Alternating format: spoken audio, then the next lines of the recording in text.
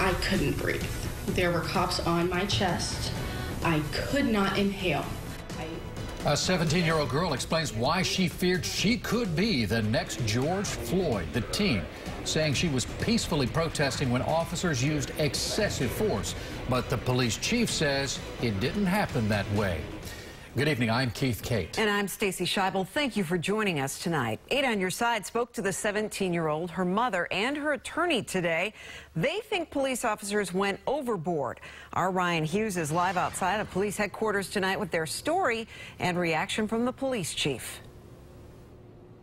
Hey, good evening. So we spoke to Chief Brian Dugan here at police headquarters. He said he stands by his officers' actions, and it was the protester who allowed things to spiral out of control. Marley Church gave this cell phone video to 8 on Your Side that appears to show a Tampa police officer grab her umbrella during a protest last week.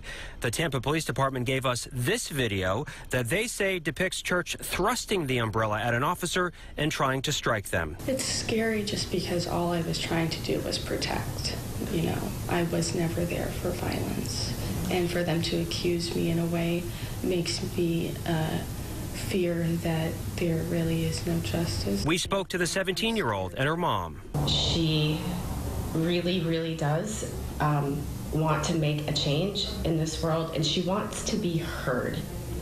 Marley wants to be heard.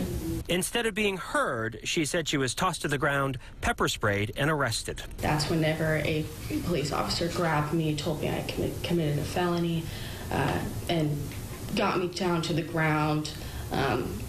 And there were police officers on top of me. Church thinks the cops went overboard. Police Chief Brian Dugan said he doesn't see it that way. He replayed that traffic camera video for 8 on Your Side and explained Church created havoc during the protest. When you look at the entire incident from start to finish, she provoked it with these officers by trying to poke them with a pointy end of an umbrella. While the two sides may not agree on what happened, the teen hopes to mend fences. We need a connection between the law enforcement and the community.